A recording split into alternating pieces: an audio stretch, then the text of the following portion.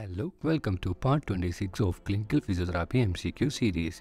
Here we are going to discuss day-to-day clinical scenarios with detailed explanation. Let's move to our question number 126. A therapist is mobilizing a patient's right shoulder. The movement taking place at the joint capsule is not completely to the end range. It is a large amplitude movement from near the beginning of the available range to the near end of the available range. What grade of mobilization according to Maitland is being performed?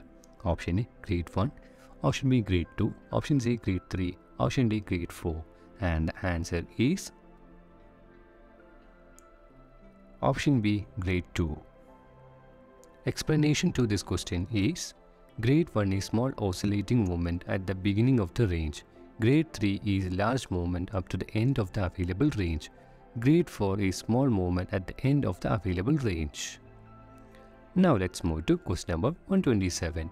A physical therapist should place the knee in which of the following position to palpate the lateral collateral ligament?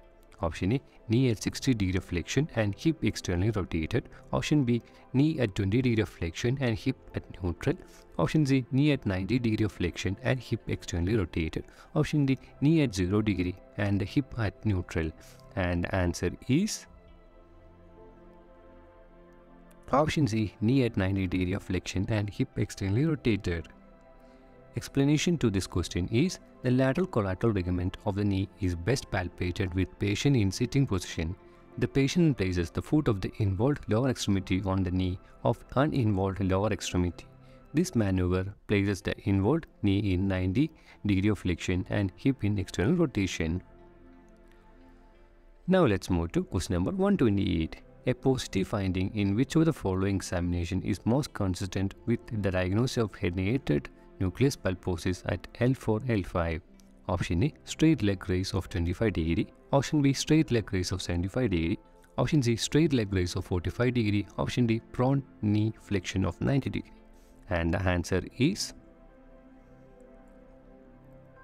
option C, straight leg raise of 45°.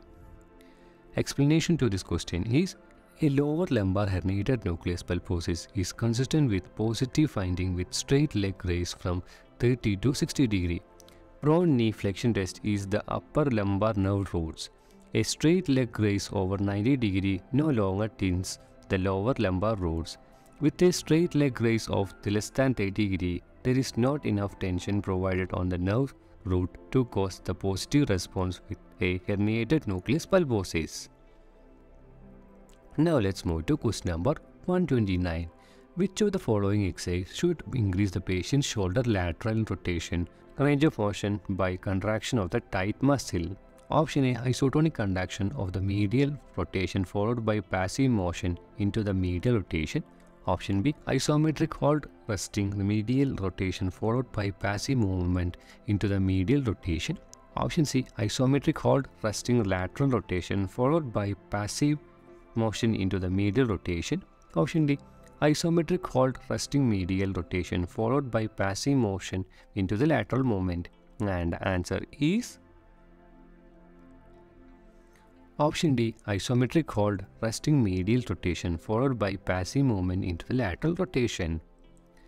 Explanation to this question is, according to neurophysiology principle, contraction of involved muscle should cause a reflex relaxation of the muscle. The internal rotator muscle limits the lateral rotation range of motion. Now let's move to question number 130.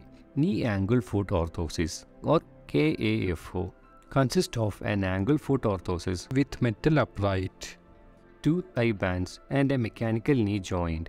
KAFO is indicated the following patient except option A, a patient with quadriceps paralysis. Option B, a patient with genu valgum. Option C, a patient with patellofemoral disorder. Option D, a patient ordered to limit weight bearing of the thigh, leg and foot with quadrilateral commitment brim. And the answer is option C, a patient with patellofemoral disorder. Explanation to this question is, patellofemoral disorder are managed by knee orthosis only.